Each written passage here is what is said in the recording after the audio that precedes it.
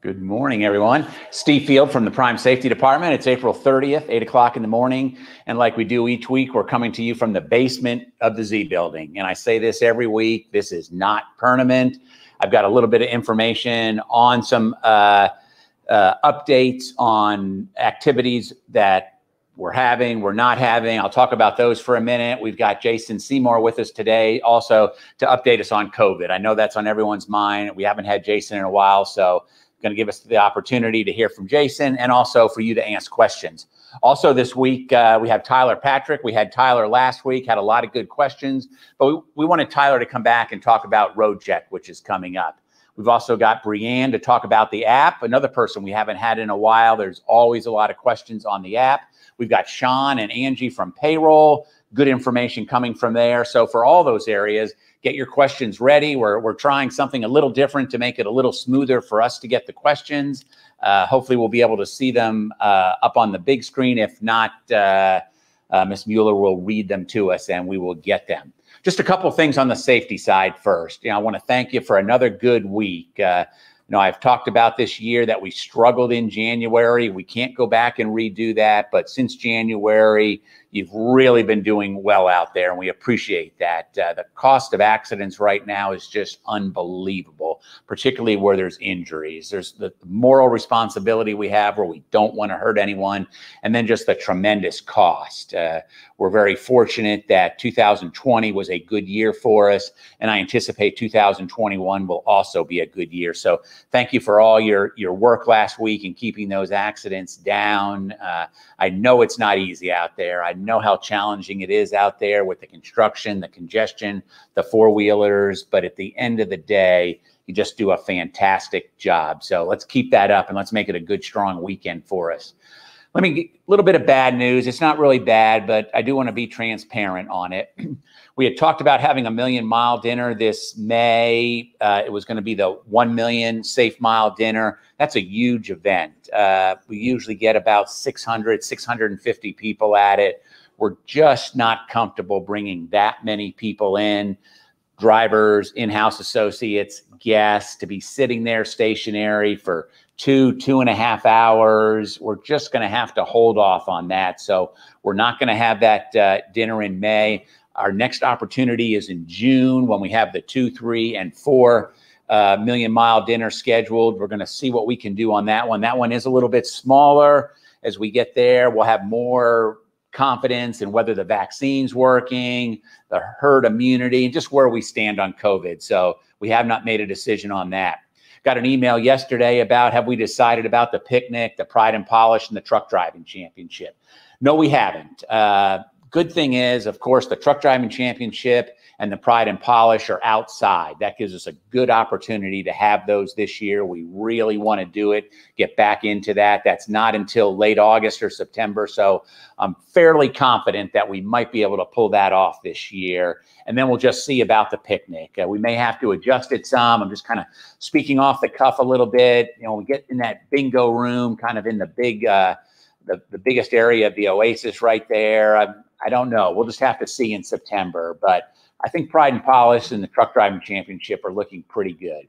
So we've got Road Check coming up, Road Check 2021. They're going to key in on 2 areas, but of course they can look at anything they want. They're going to look at lighting and they're going to look at hours of service. While I'm standing up here, before I bring Tyler up, I'll just talk just for a couple of seconds on hours of service. We had Susan a couple weeks ago. She went over a lot of information that hasn't changed. But she and I came up with 5 things that you can do to make sure you're ready if you get inspected during the road check. Number 1 is make sure you know how to transfer your logs. The officers expect that you have that knowledge on how to do that. If you don't, get with your log advisor. It's very simple once you learn how to do it. So you have to know how to do that.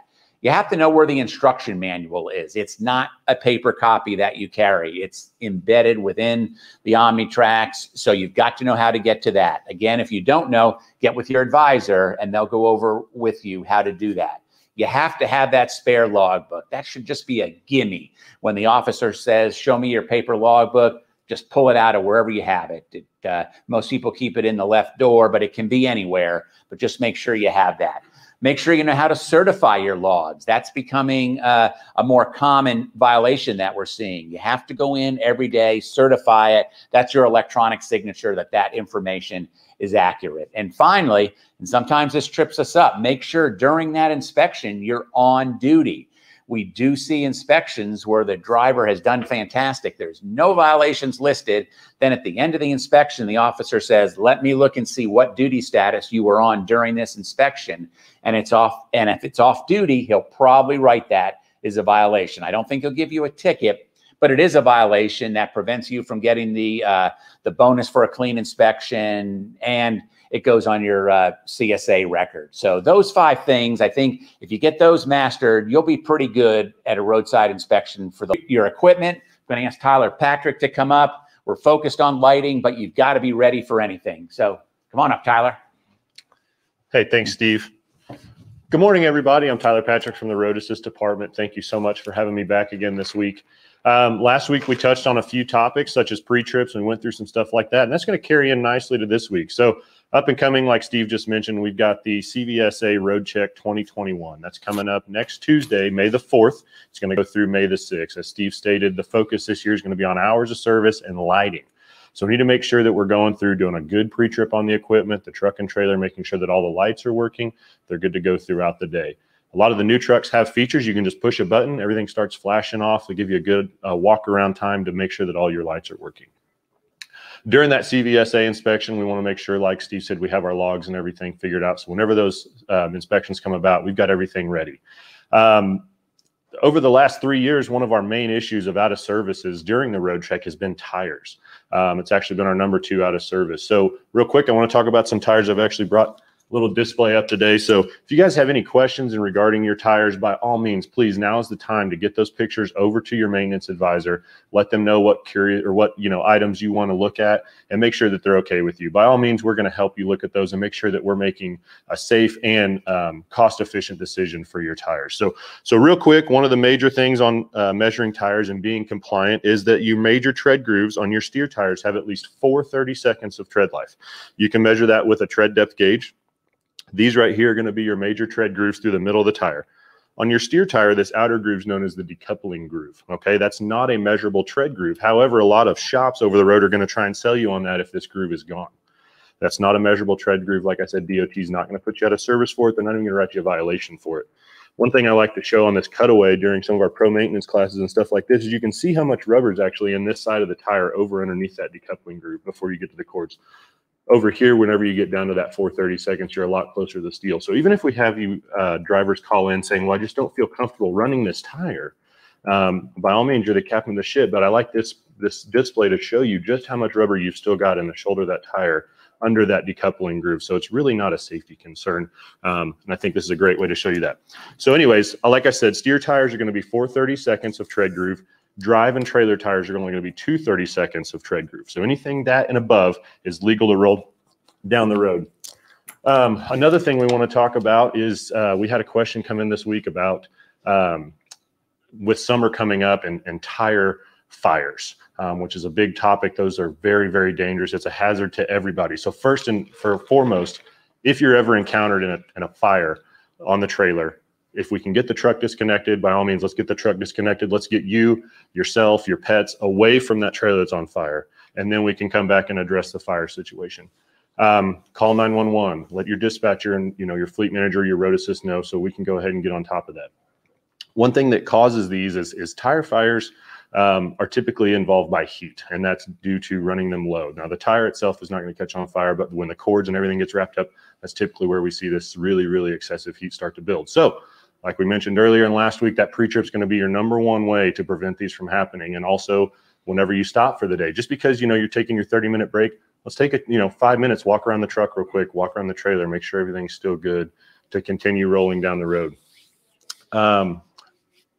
Really don't have much else for today. Last year we had about 13 fires or thermal events that may have been related to tires or what may have you, but nonetheless, that's all preventable, so we can make sure that we get those pre-trip inspections done to make sure we're not having tire issues. We have some questions? Yeah. Do you want to read that? No. For $10, Loves gives you paperwork to show you level of threads, PSI levels. Can our terminals provide such so we can keep track monthly? So at our Springfield and Salt Lake, I believe we have the new scan system. So whenever you drive over that tire reader, it's going to send that information to your Qualcomm. By all means, the inspectors are checking these tire tread depths and pressures as you're coming to the terminals anyway. So if you want to, whenever you're going through inbound, by all means, ask that inspector, hey, what are my tread depths like? What are my pressures at? Am I good there? We have the Doran tire pressure monitoring system inside the cab, so you're more than welcome to get your information off of that. Looks like we got another question here. The sidewall damage, how do you decide when it needs replacing? So sidewall damage, that's a big topic. So usually I believe it's a 1/4 inch deep, or if there's tread showing. Again, everything is a case-by-case scenario. So by all means, I would encourage you, Robert, to go ahead and take a picture of that tire and then shoot that on into Road Assist so we can help you guys make a decision on if that tire is okay to run or if we need to replace it. Another thing with tires, I would highly, highly encourage you guys, if you do have tires that need to be replaced, let's try and get to a terminal. Manufacturers state that each 30-second of tread depth is worth about 10,000 miles. So with that being said, that gives us a lot of time to try and work back to a terminal. Not only are we going to have the best casing credits for you with our tire manufacturer retread facility, we're also going to be able to give you a better labor rate, cheaper tires. We get them in-house. We get them a lot better deal since we buy them in bulk here versus over the road. So I would really encourage you. You can save hundreds, if not thousands, on a set of tires just by doing them at the terminal. Jay Johnson asked if we have a brake check video. Yes, I believe there is a brake check video on the YouTube page, or maybe on the Prime app. You have to filter through some of those, but there is a video showing you how to inspect brakes. There are several comments. Oh, okay. Don't hit it right.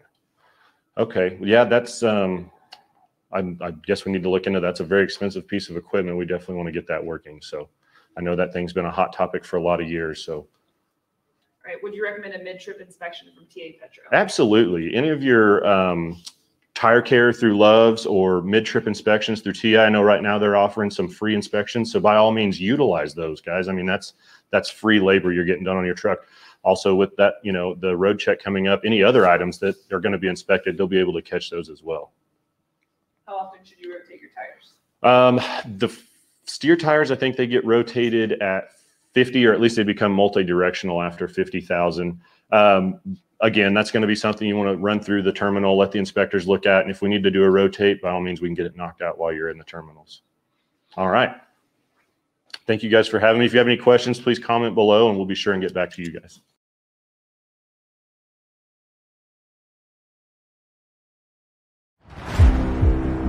I couldn't ever imagine finding a company that would be better for me. This is the perfect fit for me. Wow, I'm behind the wheel of a big rig. Like, ooh, the thing is big. I can't believe it that I'm actually driving a semi. I'm so excited.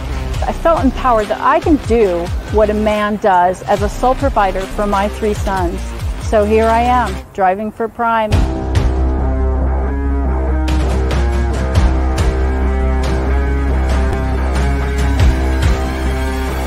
I'm very passionate about Prime. I'm a primer for life. I am a primer for life. Highway diamond all the way.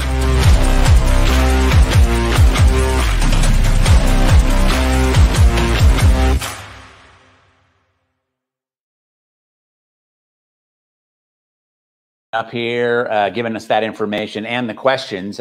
Shaun just told me from payroll last week we paid out $7,500 in clean inspections. So we know a lot of you are doing a good job out there inspecting your equipment. Most of the violations that are found on equipment, in my opinion, can be detected by simply walking around the equipment. Whether it's lights, looking at your tires, whatever it is, they're pretty easy to detect. I just want to comment on a couple of things real quick before Brianne comes up. Next week, we will have someone in here to talk about the tire reader here in Springfield.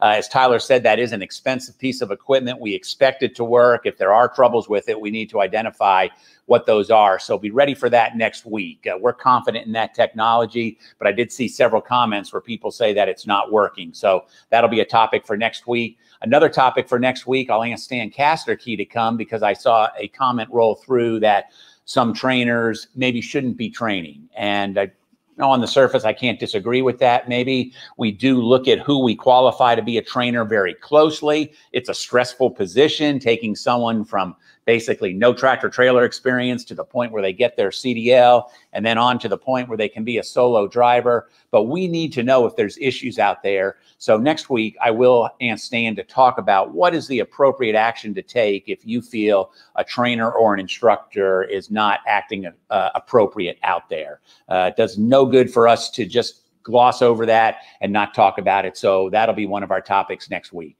If you've ever been to one of our safety meetings, you know one of the things that I always just talk about and I love to introduce is when Brianne is here, is the app. What a game changer this is. We thought cell phones were neat. It kind of got you away from the pay phones, but boy, that app became basically your Qualcomm in your pocket. It can do everything for you. So without me talking anymore, Brianne, come on up. So get those questions ready on the app and those suggestions. You always have a lot of good ones. Brianne? Good morning. I'm Brianne from the IT department. And I have to stand closer. I just wanted to mention a few new things that we have that we've rolled out in the app over the last couple of weeks. The first one would be the Ask Dab section. Our driver advisory board is one of my favorite things to go to. Our drivers always bring a lot of really good suggestions and topics, and sometimes they're hard and sometimes they're just things that would be really beneficial that we don't understand. So they asked us for a place to for our drivers to be able to submit questions to them. So inside of My Prime, you'll see an Ask Dab section now. While you're in there, you can submit a question. Our drivers are on the road. These are our active driver advisory board members, so you might not get a response immediately, but they do try to answer all of them. It's really for questions you have that you would like a driver's perspective on. If you'd like to know from an experienced driver how they should do things, or different things that you come across on the road and see situations that might need to be addressed in the next driver advisory board meeting, things that you'd like to see brought to management's attention. So they don't do policy and procedure questions. Those are still for your fleet manager, but they'll try to answer your questions, point you in the right direction if you need somebody else to talk to. So you can submit those questions. You can also search the questions and see what else has been asked. If there's something that's already been asked along the lines that you're looking for, so you can get an immediate answer. But that Ask Dab feature is very new and something we're kind of giving a shot. So you'll see that in My Prime. Also, a couple of weeks ago, we rolled out in the My Fleet section by request from our driver advisory board, was to add the net fuel. So we added that information out there, and we also added in all of the rankings that go with that. So if you maybe have multiple trucks, or maybe you have your co-driver driving for a little while you're off the truck, you can still go in there and see your net fuel and everything that goes with that truck. All right, we have a question from Anthony. Can you change Jill's voice? I cannot change Jill's voice. Jill is Jill. She is who she is. I'm sorry. Questions for dark mode. Dark mode is in the forecast. So we'd love to see that happen. There's just a lot that has to happen with it, but it is on the radar. Can we send adjustments when we find out road is not updated or customers have changed? Yes, there is a macro out there for that. So if you have, it's a correction to directions. I couldn't tell you the macro number if I needed to, but there is one out there. There you go. Anthony says macro 28. Yeah, it's out there on the app. You can just type those directions. It goes straight to the people who need to get on there and get it done. Will we ever see the trip sheet on the app? Yes, yes, you will. That's actually one thing we're working with payroll with right now. There's a lot of things that happen with that trip sheet. So we are working on making that an electronic version that's going to kind of help everybody and still let us get everybody paid. That's the most important part. Can you add weekly fuel mileage to the My Fleet tab so I can track my driver's fuel mileage? So we don't have the miles per gallon on anywhere in My Prime quite yet. But that is one thing that we're looking at. And when we do it, we will add it to My Fleet because a lot of people really like that My Fleet page. So yes, when we get it on the other part, we'll get it there. Can you add live dispatch to help fleet manager time on phone?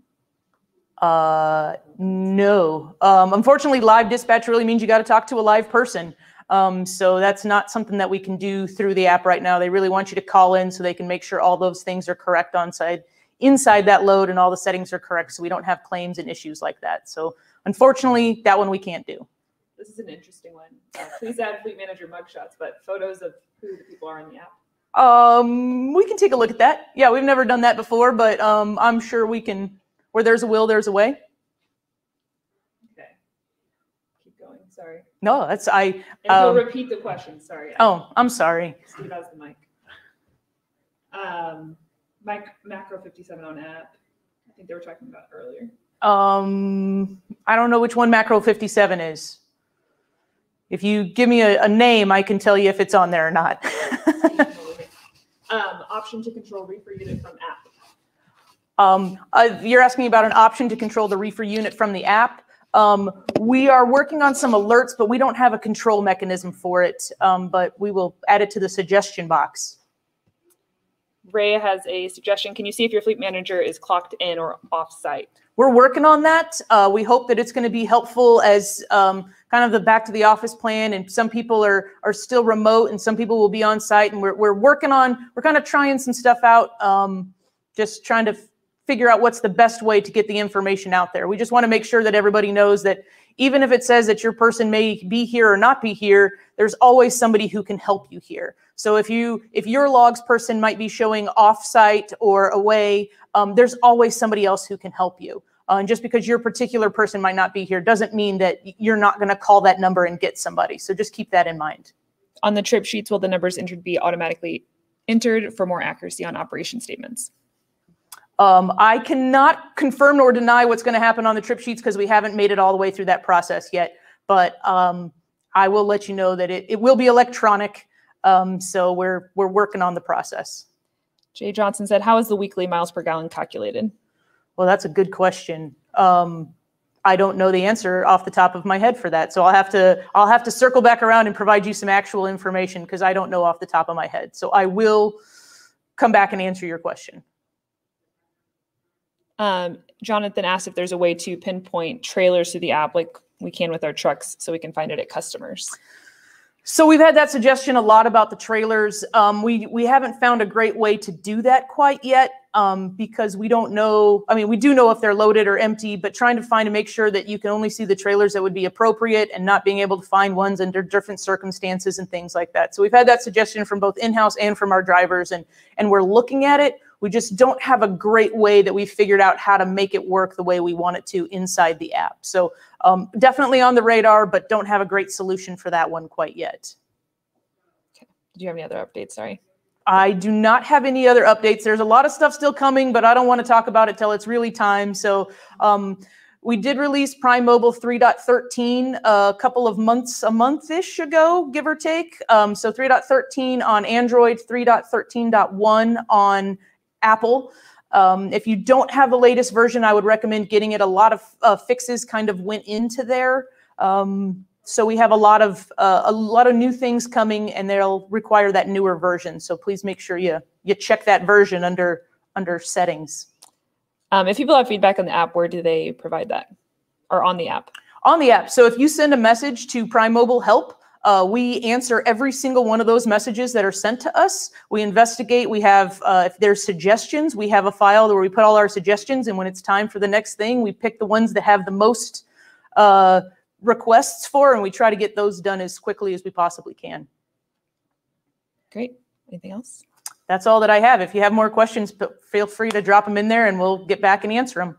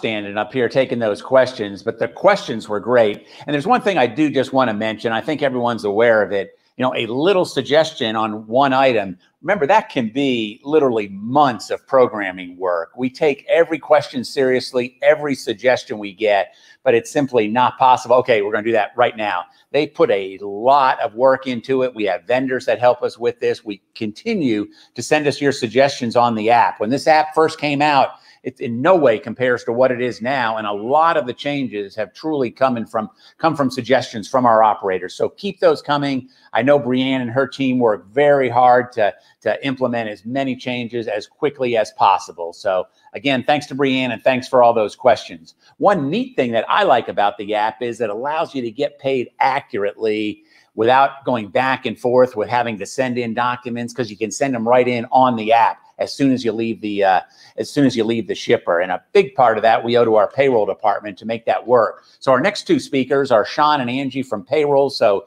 get your payroll questions ready and I will ask them to come on up now.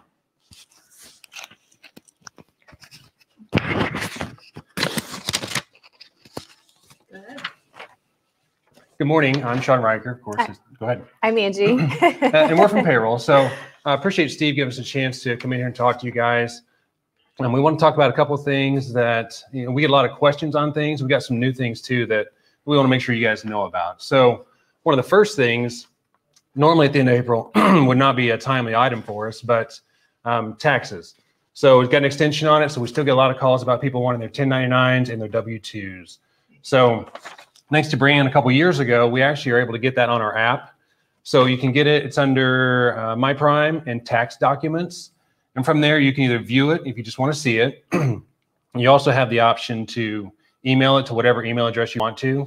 So some people will email it to themselves. Some people need to send it to their accountant, whatever. Both of those options are on there for you guys. You can also pull up historical ones on there, all of them that you have, and it pulls up any 1099s and W-2s that you guys would have on there. Another item that I want to talk to you guys about, and it's been a couple of years that we've been into this now, and that's the on-road card. So it should right at 2 years. So April of 19, we started this, and everyone's transferred over now from our legacy card to our new on-road card.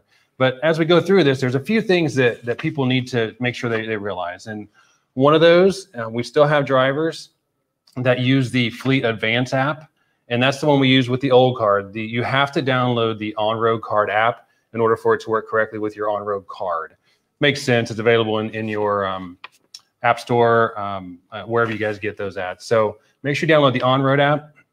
If you haven't and you're going to do it right now, make sure whenever you do that, the employee number that they ask you for in there is going to be your social whenever you sign up for it. So the question, why can't they have two accounts from the same bank? That's been that way for a long time. Angie, you know the answer offhand? I believe it's something in accordance to their same routing number. Our system doesn't identify them as separate accounts. So, I mean, that is something that I feel like we can definitely look into. Maybe it can be an option further down the line, because it would be easier for a lot of folks to have them separated and go to two separate accounts versus one. So that is something that we will look into.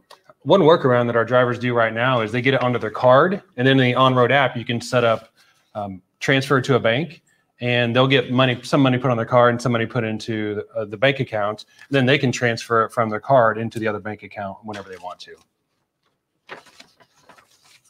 William asks, can I pay drivers bonuses through payroll? So you can't through payroll in particular, but now one of the things I talked to you guys about in the on-road app or the on-road card is now you can do peer-to-peer transfers. So you can right now send money just peer-to-peer transfer to any of your students or anybody else. You know, you buy a fridge from somebody, anything else. That came live a couple of months ago or so. So we can't do it through the payroll side, but you can easily do it card-to-card transfers now. Like Charles is still, he says that he's having issues with the on-road card itself. Maybe we'll reach out to you after the meeting and to find out what the issue is with the card so we can get that figured out. Yeah, there hasn't been any issues that we haven't been able to fix. Now, some of them are quirky things here and there, but generally it works out fairly well. We do have a dedicated rep now from Comdata that will eventually be on site here. Her name's Tara. She's really good. She really digs into whatever needs to happen. So I'm sure we can get it fixed, Charles. We'll reach out to you on that. Epic Square said, can trip documents be scanned as a single PDF instead of multiple JPEG files? No, they can't right now. And I don't know they will be able to in the future even. Whenever we get them in, there's some stipulations on how we need to index them and do things with. So I don't know if that's going to be in the future. I know it would be easy though, so we get that availability down the road. We'll definitely keep it in mind. Carry on, sorry. The other thing about the on-road app I wanted or the on-road card is I want to mention to you guys is I want to make sure that everyone signs up for fraud alerts. And that works the same way as any card you guys have. You actually text in, just the word IN, to 57911, and it will allow you to opt in. So if the card activity thinks there's some fraud on there or anything suspicious, it will send you a text message that says, hey, Shaun, is this really yours? You confirm or deny, and it stops a lot of that fraud that happens on any cards. You said 57911. 57911. The other thing, kind of as we're talking about COM data a little bit on here, whenever there's a check, any issues with a check, a COM check, you used to have to wait 30 days in order to get get it rectified. Now that actually is cut down to 21 days. I and everyone else would like to see it at 0, of course, but 21 from 30 is a pretty good improvement on it. So I want to let everybody know that. We've been handling that on our side for a while. Nothing required from you, just kind of a heads up for it. James said, I've already had my card information stolen once. Some of our local are requiring our entire card number. Can we find an alternative to this? So that's actually my very last item, but I will tell you guys, I'm testing 2 different systems right now for lumpers. So I think we're going to see some movement on that in the fairly near future. Just streamline the whole process, actually. They both have some pretty good options. So I hear you. I agree it's an issue, but I think we will have a solution sooner than later. For the when they use it online for the card, can it show up as a credit card instead of a debit card? Restricts the use for payments? No, because it runs on a debit rail. So it will always run that way. Jerry Cheek said, is the on-road card and COM data card a separate card? No, they're the same thing. So it's the same badge you guys have right now. It all does the same thing. The same as the legacy card did before. The only real difference is now you can use anywhere MasterCard's accepted. Sergio said, what benefits are there to use COM data instead of our credit cards for fuel? Well, it runs through automatically. On our side, you get the discount whenever you fuel with the card. I will tell you, if you're looking for benefits, your credit card, you can get some cash back on, but it ends up being a huge cumbersome process for that. You got to get cash POs for it. It runs through differently, no discounts, like I said. But if you're looking for benefits, one thing I would mention to you guys, and Sam's probably mentioned this 100 times already, but if you register your card or with like Loves or different ones, there's certain benefits you get by registering or fueling through their app instead of actually swiping at the point of sale there at the pump also. Chad said he's had several issues with the on-road app getting it to work, so he gave up. Who should they call if they're having issues? So I will tell you guys, in our app, IT's done a great job. There's a whole section on there that says, I don't remember exactly where it is on here, but I think it's under My Prime, and then the little drop-down menu. I think it says COM data on road. There's actually a phone number on there that will get you guys directly to COM data, and that will be your first stop every time, right? Because they can handle almost all those issues that would happen on a general basis. That number that's on there is different than the number that's on the back of your COM data card, and that's because that's a number that's direct for Prime. It lets them know it's Prime that's calling in there, and you skip a lot of the prompts, so you get to somebody a lot quicker. So I'd recommend you guys using that number every time. Now, on top of that, you get to that person. If you can't get it resolved, give us a call here. Give me a call if you want to, and I can get a hold of Tara to find out what's going on. I see a couple of comments up here where people said, they've given up. Don't give up. There's really not a problem that we haven't been able to solve. So I would recommend everyone, give me a call. Give your payroll associate a call. They can get a hold of Tara also if they need to, if it's easier for you guys to get a hold of them, because the My Contacts has their information. Adrian said, can we register a COM check directly on app? So right now you can't. I would actually defer to IT if that would ever be an option. But my thought is the majority of the COM checks you guys do are likely going to be for lumpers. If we solve the lumper problem, we may solve that problem along with it anyway. Go ahead. So our next topic is we recently added a new doc type. Whenever you're scanning in your trips, it's actually late fee. So when you have reschedule fees, late fees, overtime fees, be sure and code those as a late fee versus a lumper. And the reason why we actually created a separate doc type for this is so we can identify those fees better on our side, and we can bill the customer accordingly. If you have any questions or have any issues with it, please let us know, and we can help out. So. Another item that I want to talk about, and actually it looks like Ray's got a piece of that, and I need to reach out to Ray independently about his going to all of his trucks instead of one, but it has to do with his emergency fund. So emergency fund, courtesy of IT, is a lot easier to use now, and that happened a few months ago. You used to have to come in, fill out a piece of paper, and get whatever you guys want to do for your election to it. But now you can actually do it all through the app. So it's under My Prime and My Progress. It'll show you what your current balance is. Now, I do want to tell you guys that current balance, and it says it on there, is as of last time payroll ran.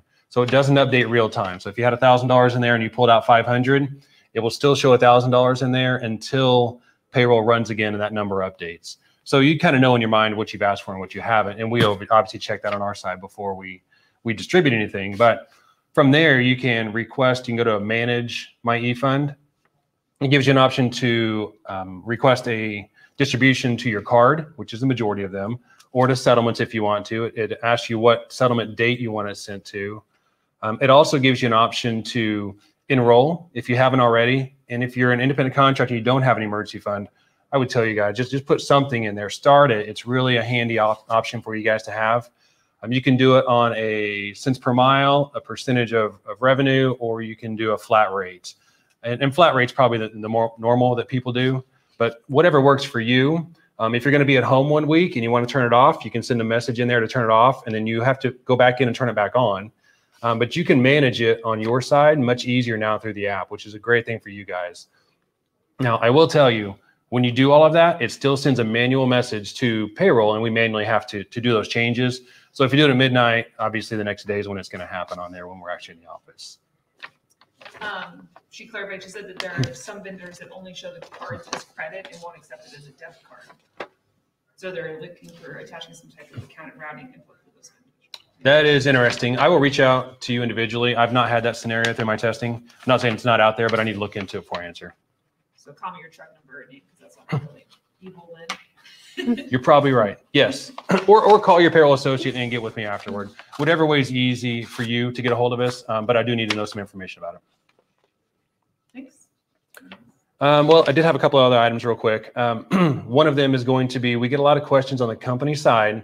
They will call and say, hey, I've been here a year. When's my pay raise or when's my vacation?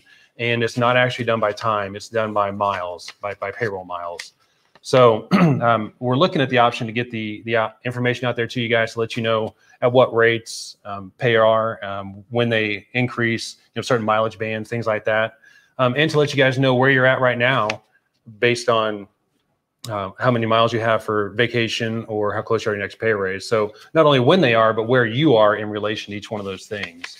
And depending on if you're reefer, flatbed, or tanker, depends on what your pay rates are. So it's division specific, and on vacation, it's division specific too. Even within reefer, it's division specific as to whether you're a regional or an over the road.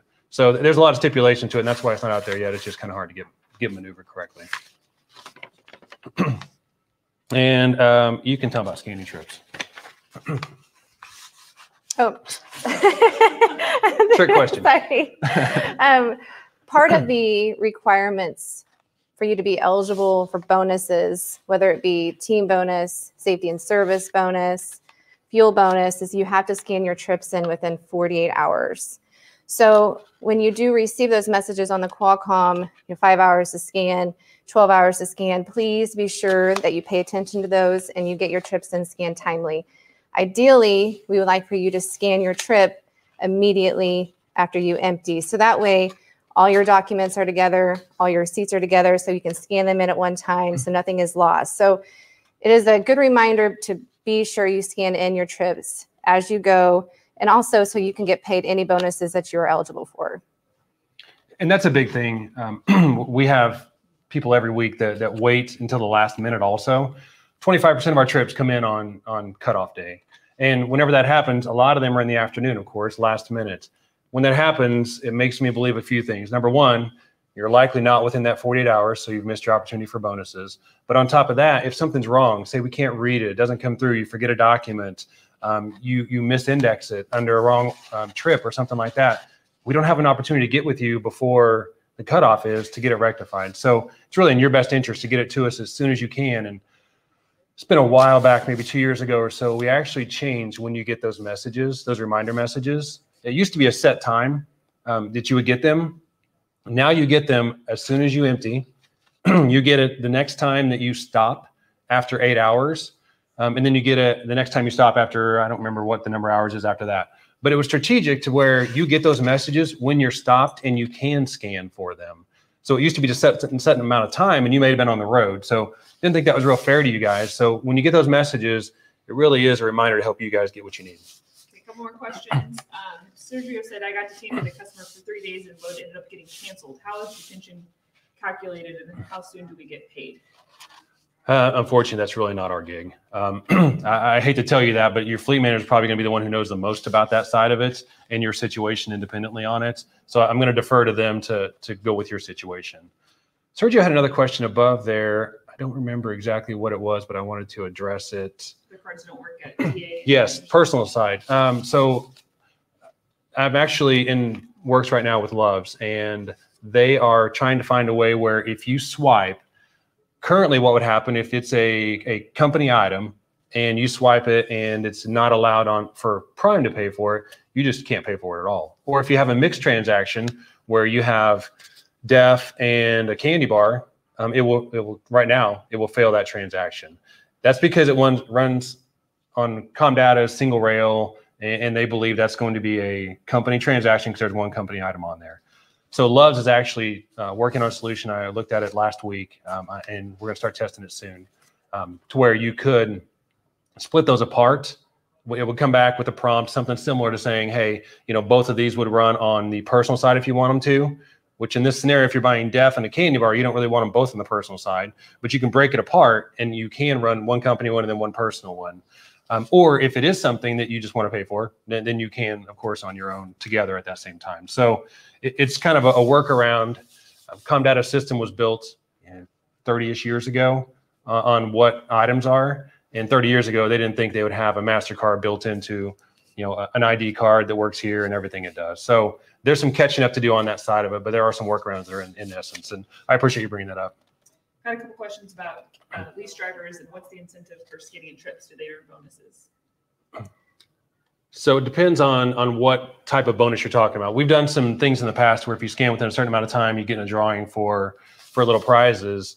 Now, if we're talking about the incentives that we say, hey, you have to scan within 48 hours, I'm just going to be your safety and service, your fuel bonus, things like that, that you would earn normally. It does require you to scan within 48 hours. Now, I'll follow up on that 48 hours also because that's what we require. We want to give you a reasonable amount of time to get it. But we do have some customers, and it seems to be a growing trend where in order to get credit for that lumper, they may have to have it submitted to them within 24 hours or whatever number they come up with. So it's really important for you guys to scan that as soon as you can. It doesn't do a whole lot of good to save it until the end because if you're out of that 24-hour window, but you're still within our 48-hour window, I can't get you the reimbursement for that lumper if you don't get it in time for us for their demands, not ours. Joshua Brown said, half the time I try to get extras like washer fluid or coolant. When I fuel, it gets denied, saying it's not authorized. Yes, and that would be part of the solution that I was talking about just a little bit ago. I recognize that, and you are correct. Right. Last question. Jay Johnson, why does Walmart not allow us to run Comdata's debit anymore? So Walmart has a Maestro system, is what theirs is based on. And you used to be able to go in there and you could run it and you could get cash back there also. It was kind of a workaround because you couldn't use your card hardly anywhere. So we did give up that functionality whenever we moved to this card, but we did gain the functionality of you can, instead of having to get cash back at Walmart to go to Wendy's to eat, you can just swipe your card at Wendy's now. So it was a trade-off for that, and it won't work there. It's a whole different system unless Walmart changes from Maestro to a different system. Okay. We've got some more questions, but we'll go through and respond to them. Okay. Time. Anything else you want to add? I don't think so. Thank you, guys.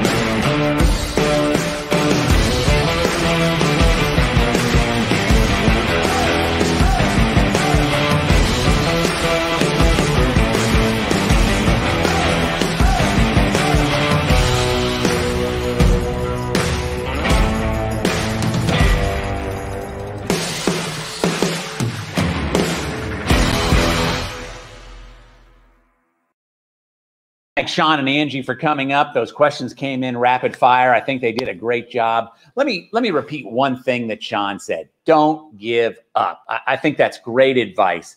This stuff is complicated. And I'll be the first to admit, maybe I was a little slow to start embracing some of this technology myself. Do what I did. Ask for some help. You've got your payroll advisor, you've got the IT help desk, you've got your fellow drivers, you've got your fleet managers. There's a lot of people that will help you. We want you to succeed out there. And I know everything's being thrown at me. I can't do all of this. Well, you just take a deep breath, just take one task at a time, and you will get there. I can just about promise you that. A lot of good questions there. As Andrea said, we can't get to them all, but we will go through and review them and try to respond back to as many questions as we can. There was one question up there about the Million Mile dinner and the Christmas party. When are we going to get back to that? That's kind of lead to our next speaker, Jason Seymour. Trust me, we are looking at that. No one wants to get back to those functions more than Robert Lowe, our founder and president. But we have to be prudent about this. We have to realize what you've all been through the past year, and we don't want to be premature and say, declare victory on COVID, when maybe we're not quite there. We've made tremendous strides.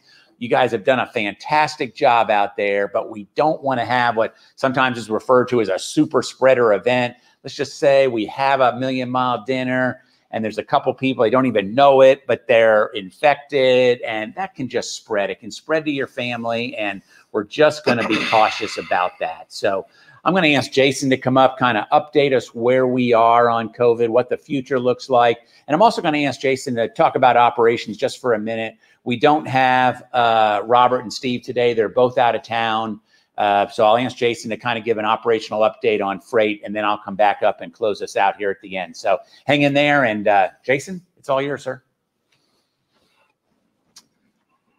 Thanks for having me. You're tall. I know, I was trying to find the right spot here. So There you go. yeah. Good morning, everyone. What do you guys want to talk about? Oh, COVID, right? All right.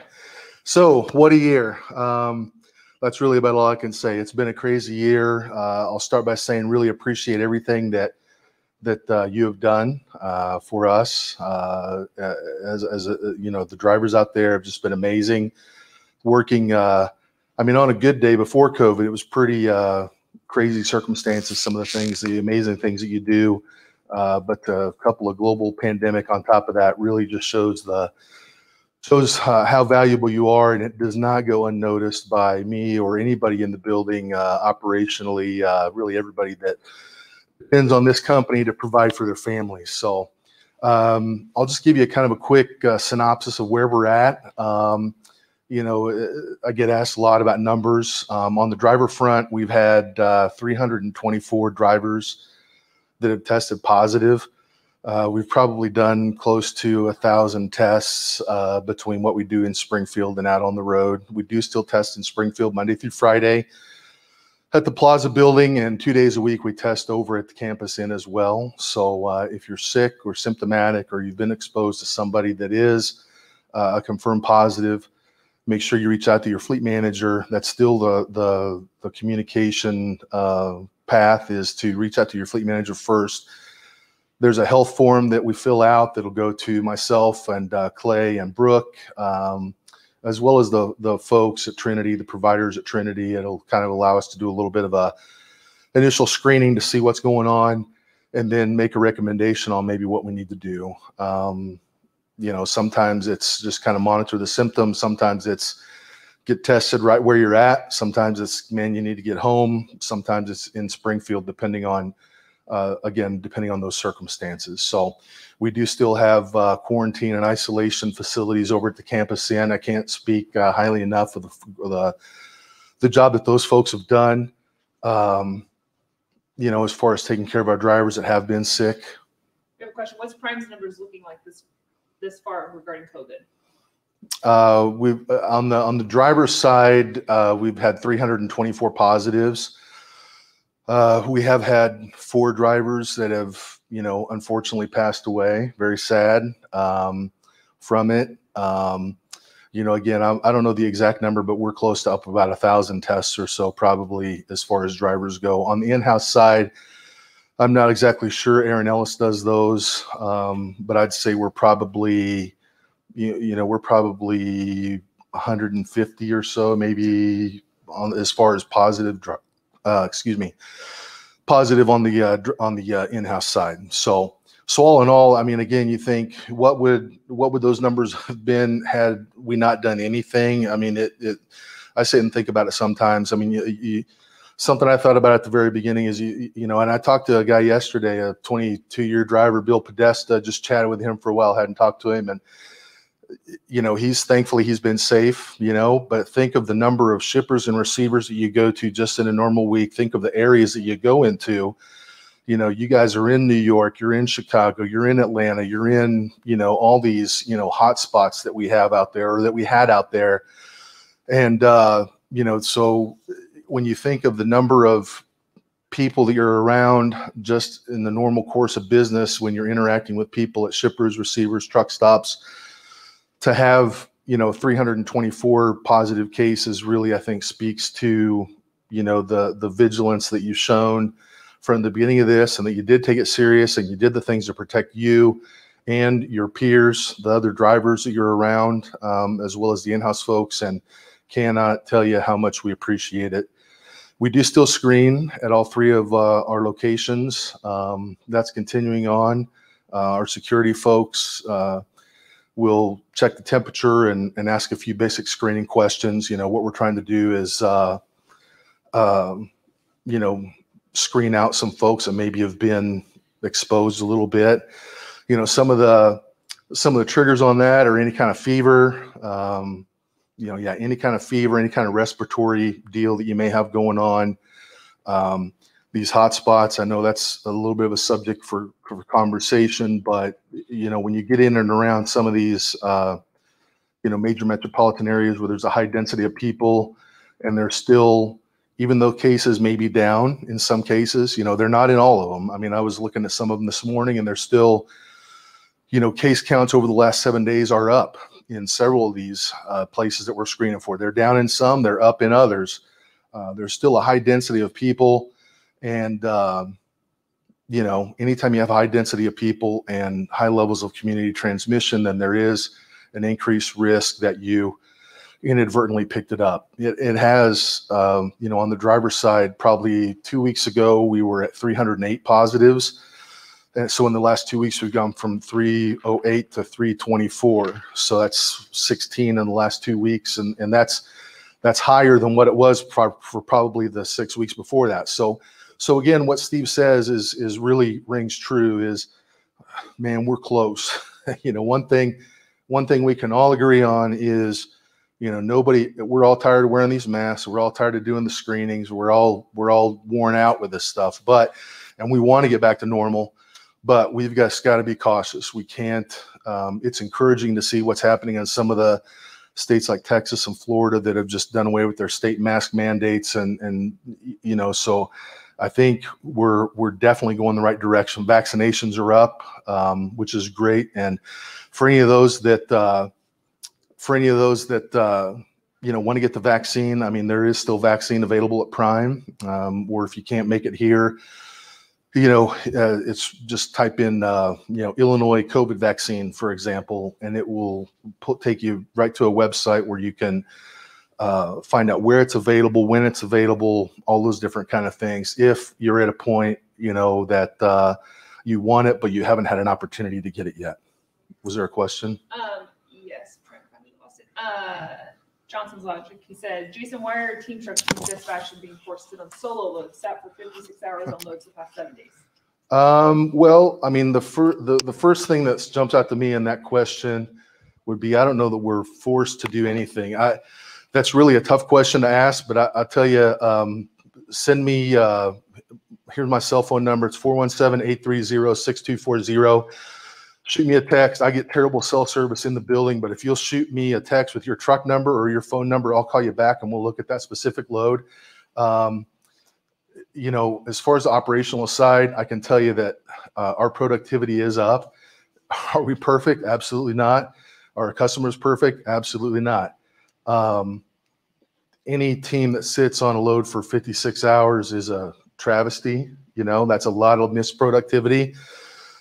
There's got to be a reason for it. I would really need to look at the specifics of where we were at, what our options were, and to be able to truthfully, you know, and correctly answer that question.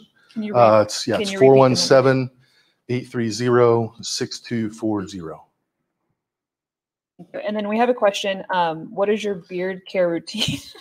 I got to get mine like yours. I did straighten it this morning for my birthday. You know, my wife got me my wife and kids got me a beard straightener, you know? No. Yeah. We have another question here from JP Wick. He said, when will we get the load, what's it called? Selection? Therein lies the problem. Yeah. The short answer is never, because it's not a load board. All right. And I know that's kind of a smart answer, but we really got to be careful about what this is and what it's designed to do, because that's, you know, operationally, I'll tell you, Robert's made it very clear, you know, that our drivers want this, and we are going to find a way to fold it into our operations. We will. It's taken us a while.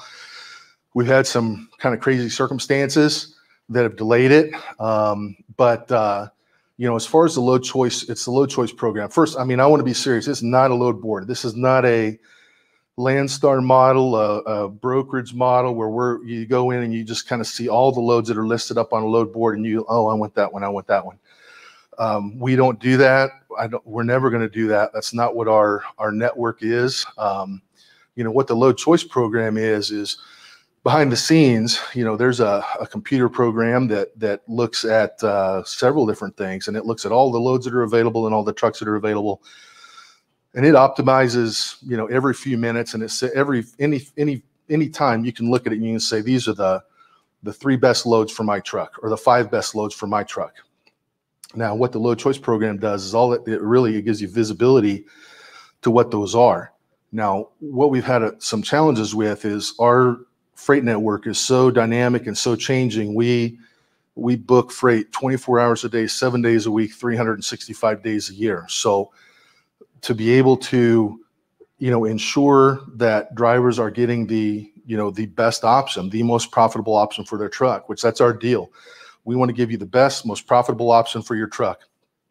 To be able to do that in that dynamic of a market has been a challenge. You know, the other thing that's happening right now is we are pretty much every day we're overbooked. We have more freight than we can cover. And in many cases, we're falling short on the commitments that we have made to some of our top customers. You know, the Walmarts, the Tysons, the General Mills, Kraft, you know, you go right on down the line.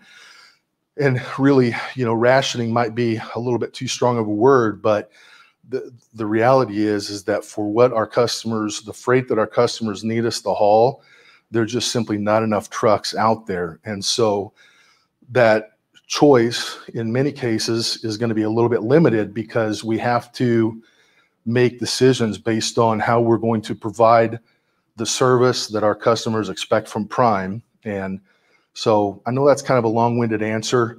I know that's a hot topic. I know drivers want it. We have probably 400 and some guys on it.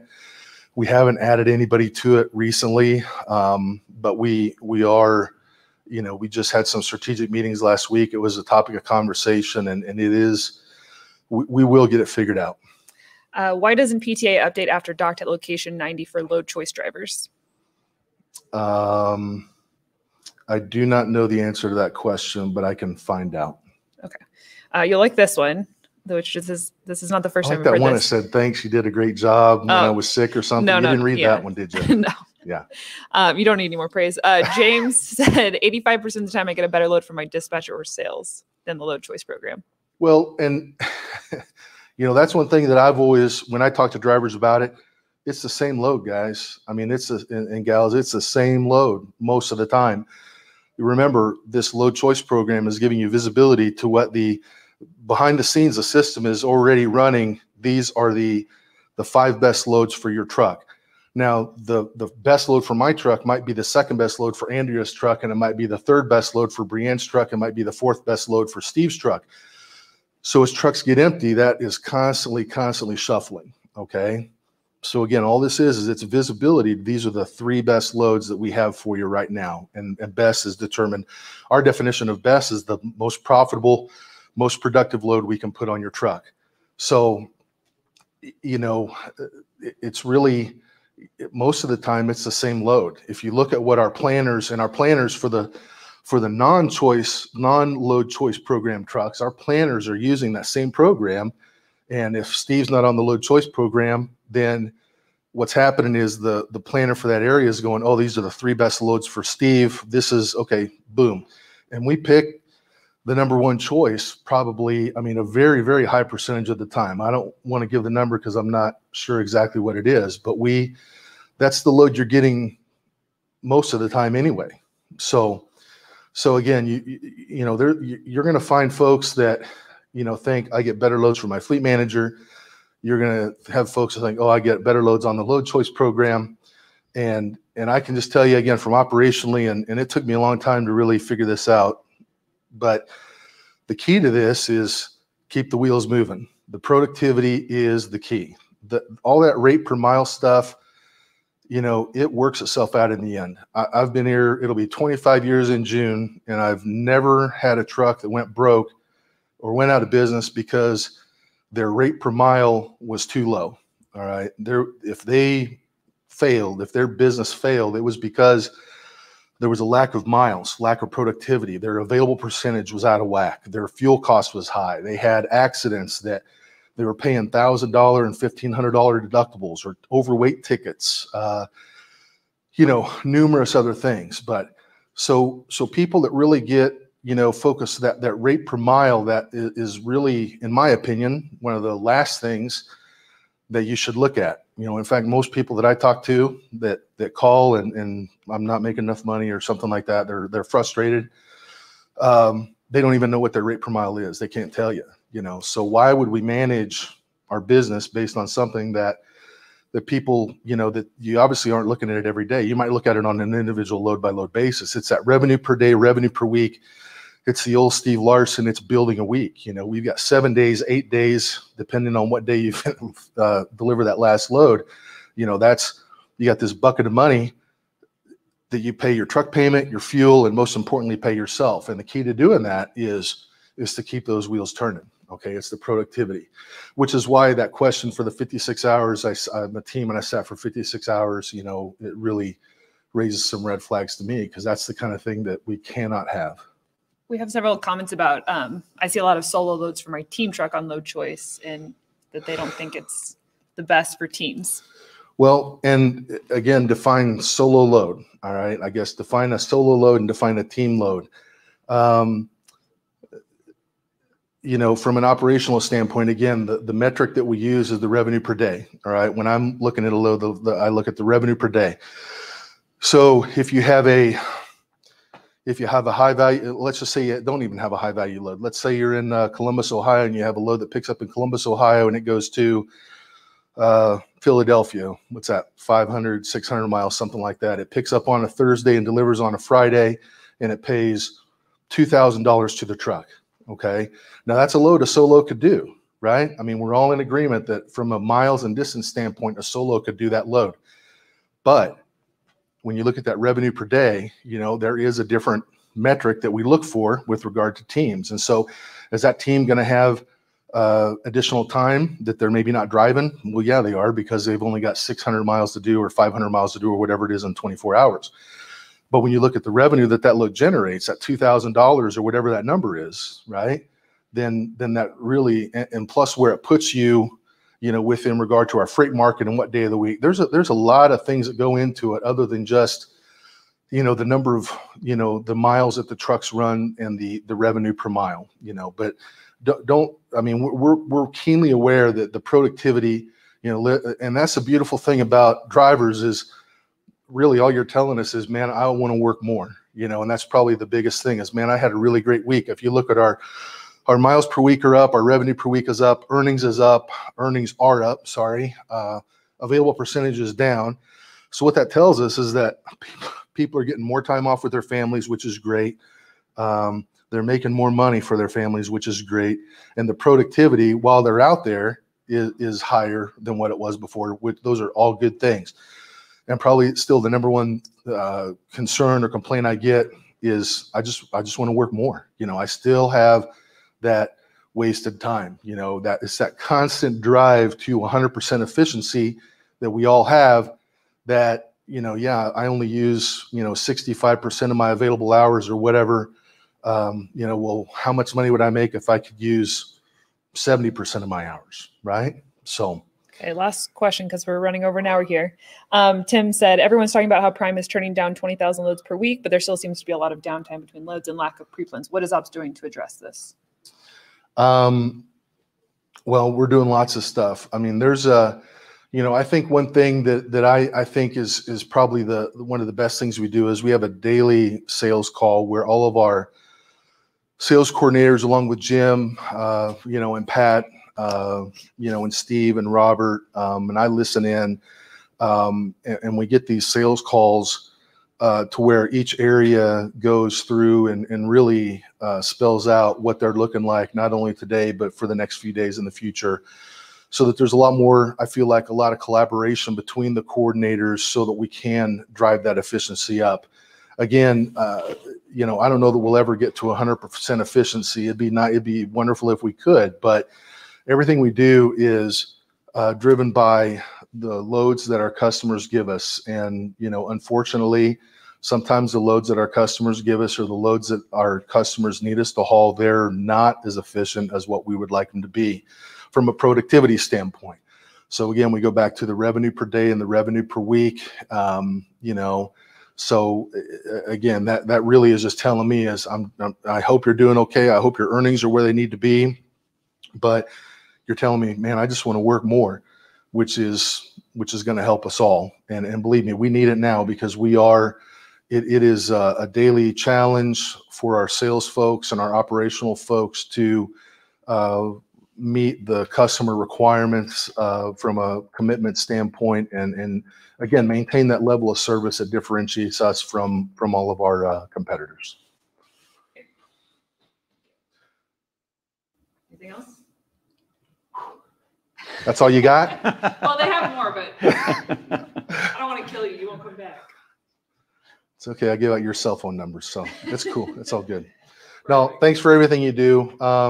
I know it's tough, but with every challenge comes an opportunity, and we have opportunities right now like you would not believe. If we're ever going to push the envelope on our customers right now is the time. Robert is on it every day, talking to our, you know, sales folks. Steve's in a lot of these meetings, and he is keenly aware that if we're going to apply pressure where it needs to be applied to squeak out more productivity, more efficiency, more earnings, more rate, all these things to keep pushing the agenda on your behalf, because you guys deserve it and we appreciate it. Thank you so much. Thanks, Jason. You know, that's a lot of good information there. Honestly, and I don't say that because I work here, I don't think anyone does it better than Prime. You hear it 1,000 times. Are we perfect? No, we're not. But our operational guys do know what they're doing. I saw a comment pop up, and we've talked about this in the past, a video to kind of show you what goes on behind the scenes. Maybe we can dust that off and get that video. There's a lot that goes in before that load is assigned to that driver. And with our one goal being making sure you're successful. It's been a good meeting, a ton of questions. A lot of our meetings are based on the questions that we get. And I've got 4 notes for next week. We may not get to them all, but next week we're going to go ahead and talk about that tire reader, get you some more information on that. I think the trainer issue is a big one. We need to talk about getting information out on what to do if you don't feel the trainer-trainee situation is as it should be. Want to talk about miles per gallon calculations. And I think next week, we've been promising this, we're going to get Sam Messick in and talk about our finalized fuel contract, what the benefits are for you, where it's going to be best to buy fuel, and answer all your questions on that. So I do want to thank everyone that tuned in today. Those of you that are going to watch it later, thank you for watching it. I recommend you subscribe to our channels, click the bell icon so you get notifications, and be sure to go ahead and like it if you do. Thank you. No, I'm not done. I gave it 7,500, but I'm not done. Thank you, Andrea. What we did not do, and it's entirely my fault, is we did not thank our veterans. We've always got a soft place in our heart for our veterans that have served our country, kept us free. So thank you for your service to our country. We appreciate every minute you gave to our defense, and we will see everyone next week. Thank you.